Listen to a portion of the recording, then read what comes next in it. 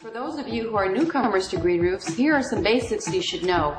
Basically, green roofs are engineered vegetated roof covers with plants and growing media, or the engineered soil, taking the place of a regular concrete, tile, or shingle roof. All roofs are designed to shed water and keep the building dry, right? Well, green roofs are no different. The most important aspect is that they are living, breathing roofs planted with many types of vegetation. Green roofs have been around in various forms since the fabled hanging gardens of Babylon, through Scandinavian sod homes, to the elaborate Rockefeller Center roof gardens built in the 1930s. The birthplace of modern-day green roof technology is Germany, where these engineered systems were developed and have been tested for over 35 years, and where there's a lot of government support too. So imagine a lasagna-like layered system of materials covering the roof, engineered to keep the roof watertight and create an environment for plants to thrive.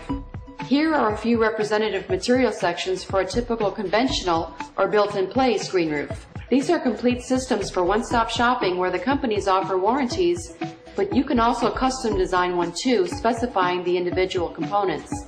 The number of layers and the placement vary from system to system and green roof type, but at the very least, all green roofs include a single to multiply waterproofing layer over the roof deck, drainage, a filter fabric, growing media or the engineered soil, and the most exciting part, the plants. Another way to create a green roof is with a modular system, which are individual trays set side by side on top of a watertight roof. Another modular option for planting a roof is to use very lightweight, thin mats, which are fully vegetated with low-maintenance sedum and moss plants. They arrive rolled up and are installed like sod. There are advantages to all types of systems, hybrids and custom designs. And in terms of design, there are two main types of green roof assemblies: extensive and intensive, although a green roof is often designed with features of both. Also called eco roofs, extensive green roofs are thinner, lighter, and less expensive. They are used when the primary desire is for an ecological roof cover with no or limited human access. Extensive green roof plants must be high heat, drought, wind, and frost tolerant, self-regenerative in nature, and overall have low maintenance requirements.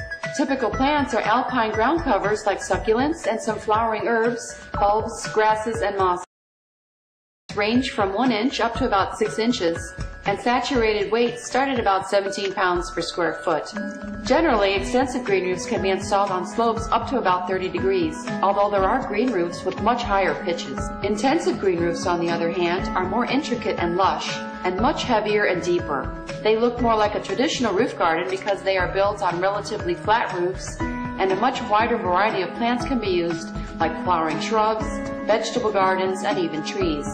Architectural accents like waterfalls, ponds, and all sorts of recreational areas are possible with an intensive green roof system, and of course initial costs and maintenance requirements will be higher.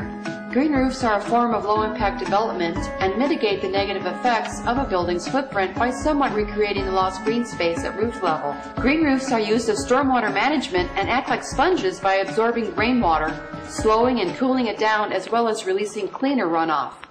They create a healthier environment by filtering air and binding dust particles, absorbing CO2 and other pollutants, and lowering ambient temperatures, which then lowers the urban heat island effect with living, breathing plants through photosynthesis and evapotranspiration. Since living roofs are covered with engineered soil and plants, they keep the area under them cooler in the summer and warmer in the winter, reducing both heating and cooling energy consumption and costs. And because materials are buried, the green roof protects structural elements from UV rays and wind and temperature fluctuations, which in turn helps to double, triple, or more the life of the roof. So maintenance and avoidance costs are also avoided. Another major benefit is that planted roofs reintroduce flora and fauna into the concrete jungle and supply nesting and habitat areas for displaced and endangered birds and other wildlife. They also provide acoustical insulation and noise suppression and even reduce glare.